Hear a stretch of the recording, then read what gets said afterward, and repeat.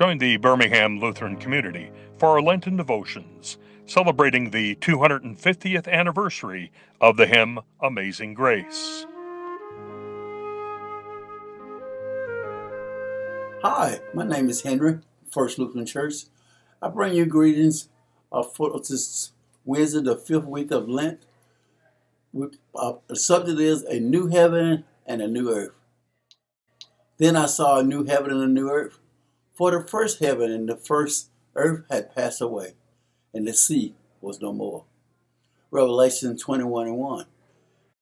In St. John's Version, grace restores what was broken in human history. All that has been ruined in the sinfulness of the past, replaced with a new creation. The place of the redeemed and the sea, where the forces of evil once contended against humanity, is now gone.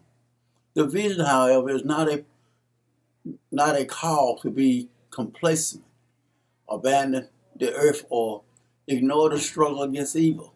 The creation, including each one of us, cries and yearns for the day of freedom. Jesus did not disregard people, but healed those he had encouraged.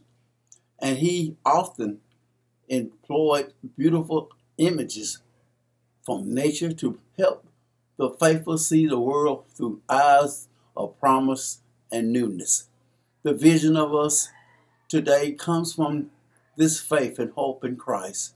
The work of love and grace remains to be done in our own cities and rural places, even as the birthing new cities and paradise itself are filled with joy and peace.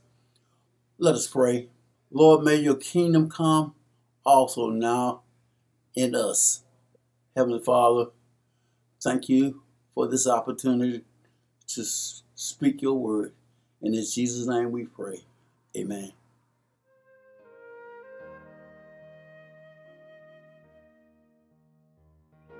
Join us live at one of our locations for Sunday school and worship, or worship virtually with First Lutheran Church on our Facebook or YouTube channel.